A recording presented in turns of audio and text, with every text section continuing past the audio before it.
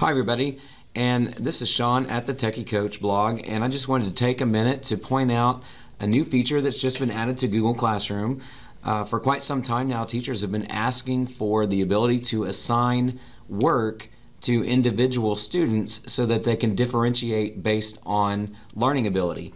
And as of yesterday, Google added this feature when you create a new assignment.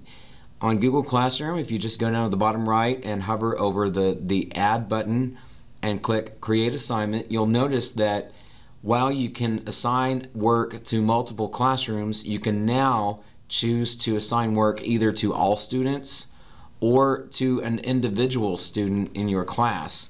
And so if you have students that are leveled by learning ability, such as like a Tier 1, Tier 2, or Tier 3, then you can choose students based on which tier they're on and assign work only to them, and it will appear in their stream only as opposed to appearing in the stream for the entire class. So hopefully this is a new feature that's going to be good for you. I know it's been something that I've had quite a few teachers ask for in the past, and so it's a great thing. And so share this video, share this addition to Google Classroom with all of your colleagues. Thanks for joining me.